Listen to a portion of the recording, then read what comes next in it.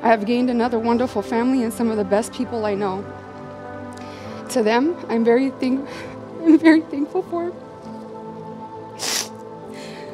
for they are a big reason why you are the man you are today.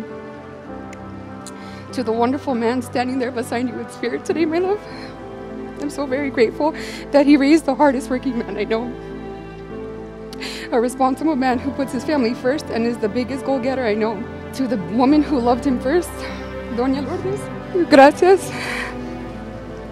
Criar un hombre maravilloso. Sé que siempre juega y dice que usted no me regaló a Brian, que yo se lo quité, pero ahora que me casó con su hijo, le prometo que siempre lo voy a amar. Le voy a amar con todo mi corazón y siempre lo voy a apoyar. My love, this is it. This is what marriage is all about. This is the merging of two families, the day where one chapter of our journey closes and one begins. From this day forward, it is not about I, but about us.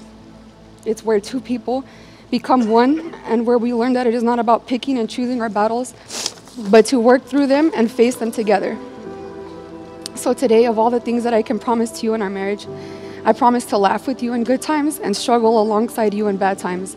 I promise to respect you and cherish you as an individual, a partner, and an equal, knowing that we do not complete but complement each other.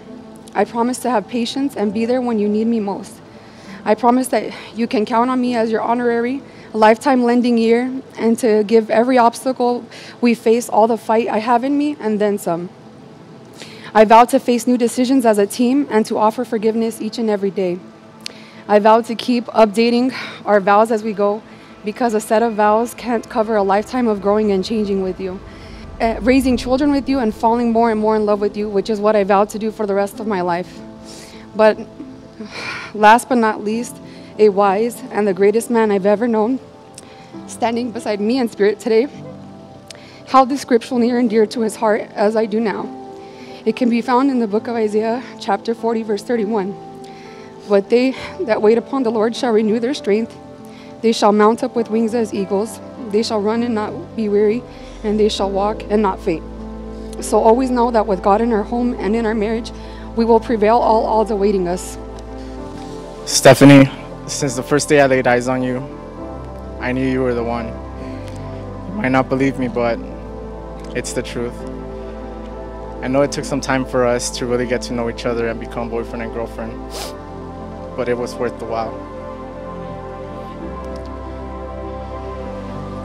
I was determined to make you my wife, and look at us now. We are about to go on this journey together forever, and I couldn't be happier to have you, the woman I love, right here by my side. I promise to always hold you tight when times are rough. I promise to listen to you during hard times, to tell you I love you every night. I promise to make you laugh so that at random moments throughout your day, you can remember it and have something to laugh about all over again.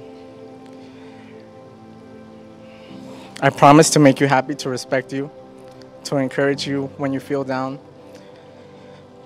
I promise to always be there for you in health and sickness, through sorrow and success, for all the days of my life.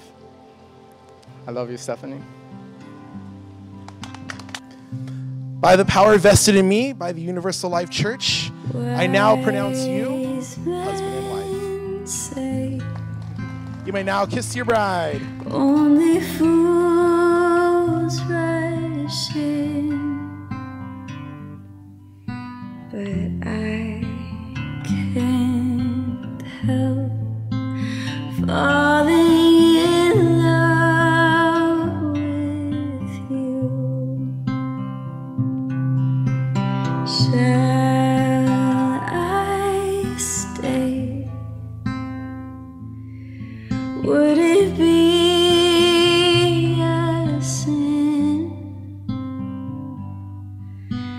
if I can't help falling in love with you?